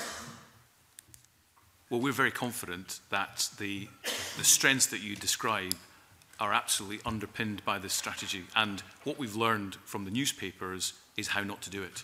And that is exactly why we've reaffirmed our commitment to Aberdeen. We've got a big technical change happening in our Aberdeen studios, which will take us into the HD world. We're upgrading our Dundee facility, and we're upgrading Inverness for the very reasons that you describe, in order to maintain our localness. The way that we gather news will change, but the world is changing around us. The use of smartphones to create content by everybody has been a revolution, and actually at a similar level, the world of television news gathering is changing as well, as Simon has said, in newsrooms across the world. So we're absolutely committed to the North programme for the strengths that we described earlier on. As I was pointing out to Mr. Lockhead, it is, of course, a combination of stories from the North East and from the north of Scotland, as well as stories of resonance that are important to people in Aberdeen, even though they don't happen in Aberdeen, because they're important to Scotland as a whole.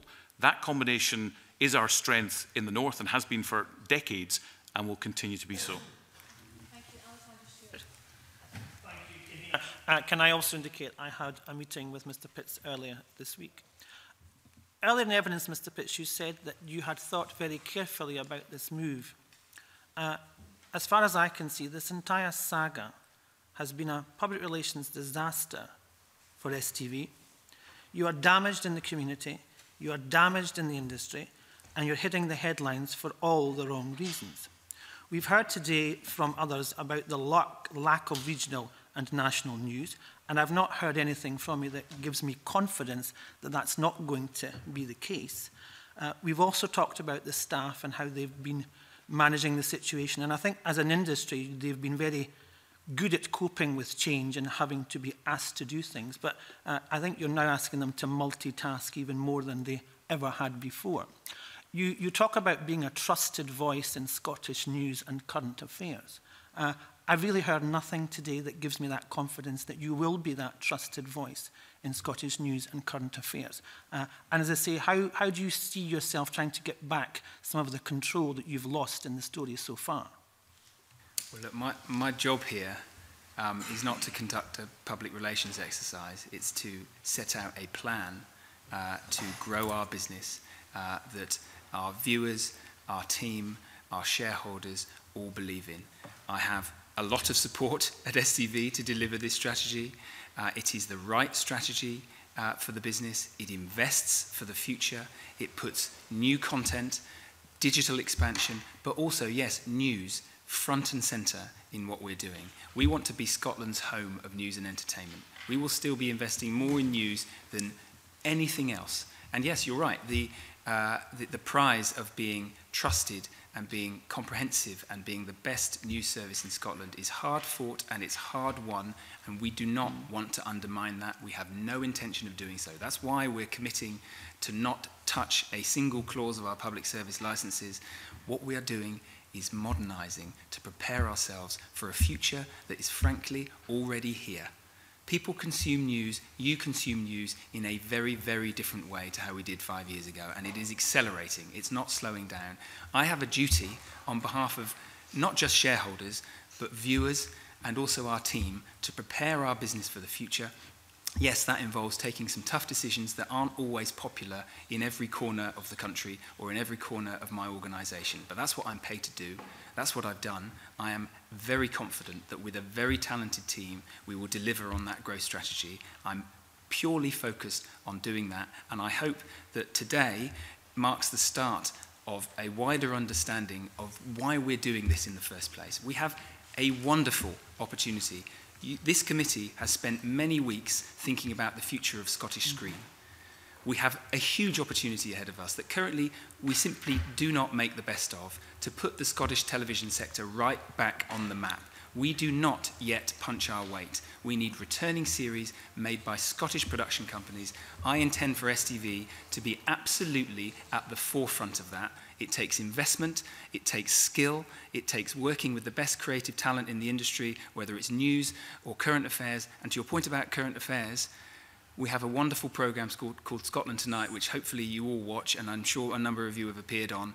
We're not touching Scotland Tonight. We're very proud of it. It has a long-term future. We don't do that because we have a requirement to do it under our public service licences. We do it because we want to do it, and we will continue to do it. But you must acknowledge the frustrations that you have created in this situation. Of course I do. And the anxiety that is now out there. And as I say, today you've had the opportunity to come here and give us the points that you raised. And you have put forward your case. But as I say, I yet am to be convinced that the case that you are putting forward is going to enhance STV in Scotland as a news and current affair programme. Well, you're right that the proof of it is on screen. The proof of it is on screen, and that's where we'll be judged.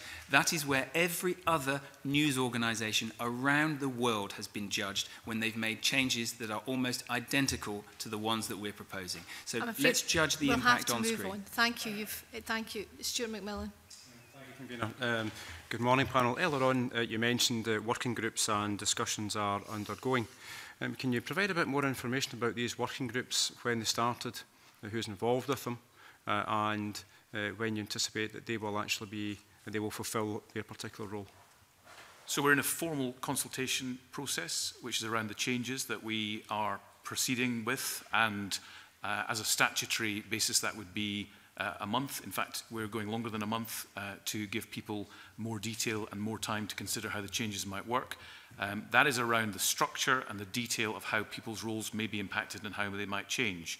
At the same time, we're starting to build the future vision of news from the news gathering that we've talked extensively about today, and also the point that we've just made, which is how this actually looks, not just on television screens, but on smartphones and websites and so on and so forth.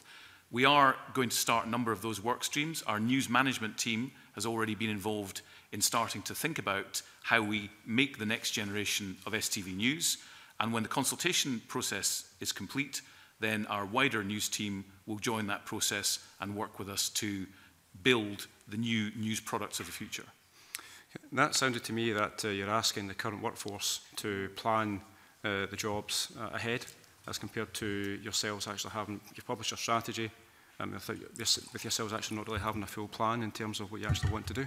Well, there are two slightly separate processes. One is about jobs and structure, which is the consultation process. Mm-hmm. Once we are downstream of that, there's the actual process of working out exactly what our news will look like in future based on the vision and the plan and the ambitions that we have.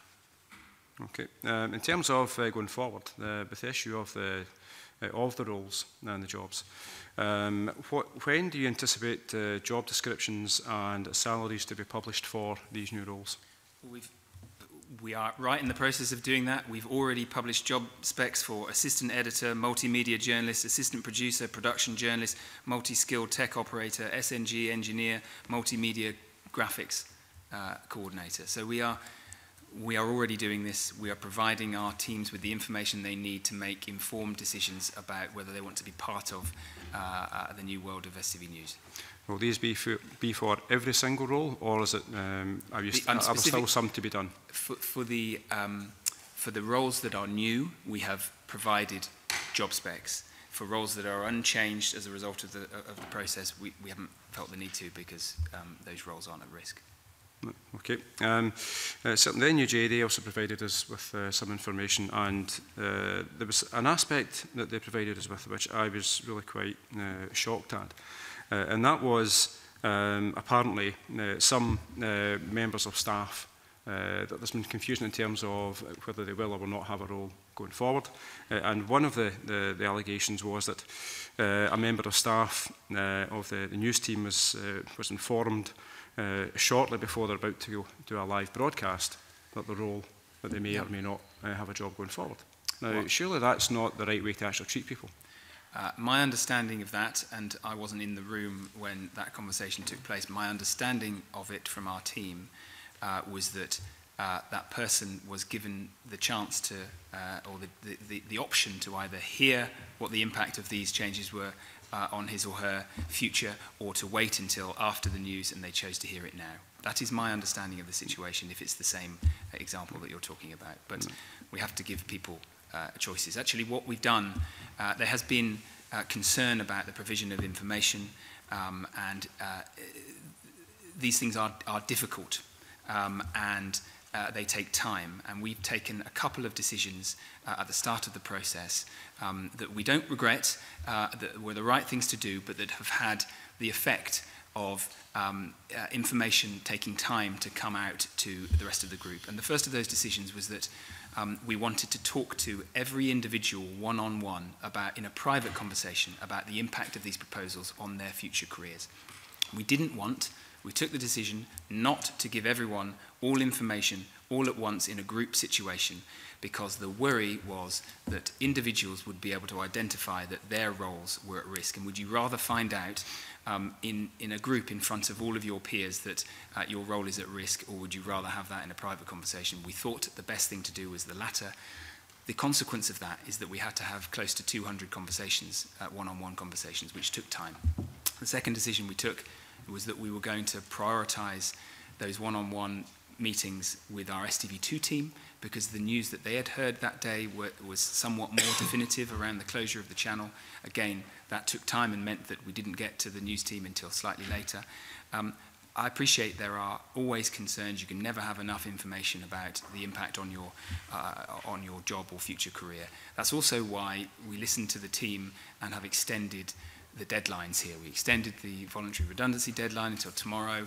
We've extended the consultation deadline by 2 weeks to the end of June. We don't want to rush our teams into making decisions, and we won't do that. We haven't got a savings target by a certain time that we are tying ourselves to. We want to manage this transition in the right way and give people the right support and training to face into the new way we're organising news. Can you guarantee that nobody will be forced to take a pay cut with any of the new roles going forward? Yes, that's not our intention at all. This isn't about paying people less for the same job or a different job. We will, when we are recruiting and selecting our new team, whether it's multimedia journalists or others, we want a mix of skills and experience. There will be some people in the new team that have been trained already as video journalists and have only been at STV a little while and are fresh maybe out of college or university, and there will be others who haven't been trained and that will take a bit more time therefore to be fully trained as a multimedia journalist, but will be more experienced through the experience that they've accumulated working on STV for a number of years. We want that mix of skills in our team. We think that's a good way to run the newsroom. And have you ruled out compulsory redundancies if you don't get enough people who put their names forward for the voluntary redundancy scheme? No, we haven't ruled that out. Okay. Thank you. We are joined at the committee today by our former member, Jackson Carlaw. We're pleased and surprised to see you back so soon, Jackson. Would you like to ask a question? Well, thank you for the opportunity, Convener. I realise you're short of time, so I won't cover ground that's already been covered. I am excited about the opportunity you've talked about for the development of new drama. It's something I pursued with your predecessor over many years and without much success. You referred to previous big shows, Taggart, Take the High Road. Those were commissioned in an era where the independent ITV network was still a mix of a number of smaller companies. It's now consolidated into ITV and STV. The drama commissions you talked about, ironically, are for the BBC, which is nice, but I would like to see the BBC commission programming, if you like, from independents. And I wonder, from your own perspective, what are the commissioning obstacles and challenges now for STV to actually break into the ITV network, because it's been suggested that they are almost insurmountable because they see the ITV network for drama as something that is much more sort of centralized and therefore much harder for STV to break into with new drama commissioning, because those returning series, in terms of the screen inquiry that the committee is otherwise looking at, are very, very important, along with the BBC and the streaming services, to the larger, wider creative industries in Scotland. That's a good question, because it is more difficult to break into the ITV network these days for one simple reason, that ITV, but also every other broadcaster around the world, are trying to make their own shows.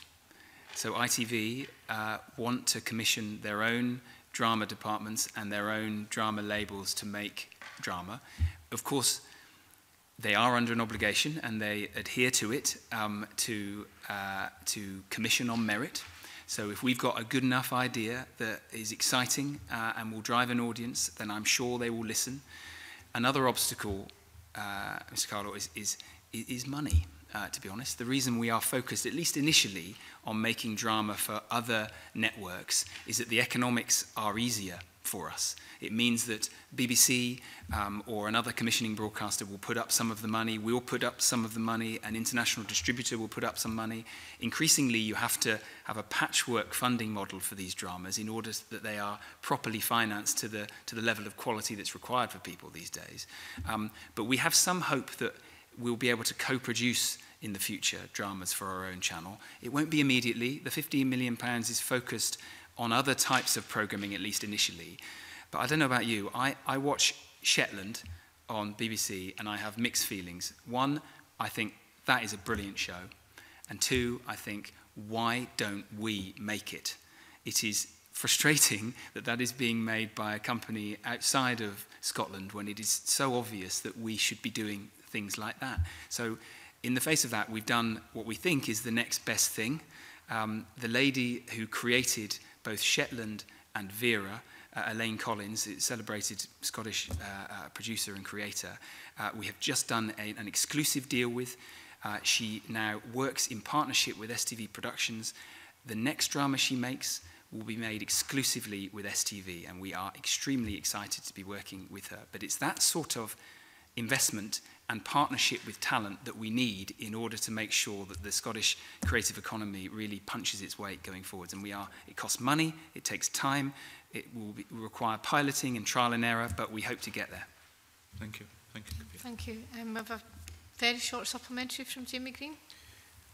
Thank you, Convener. I think the key to all of this will be protecting the quality, the quantity and the plurality of independent news output in Scotland. That's what's really at risk here, and that's what people are talking about. The STV journalists I've spoken to have said there absolutely will be a detrimental effect to the quality and quantity of output as a result of the changes you're making. You, on the other hand, are saying everything will be fine. So we as a committee, who do we believe? The journalists on the ground doing the work, or the executive management team who are trying to balance books?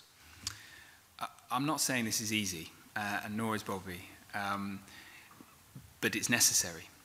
And we have made these judgments based on a lot of evidence from other news organisations bigger than us that have been through similar exercises, and they have been through it in a similar way.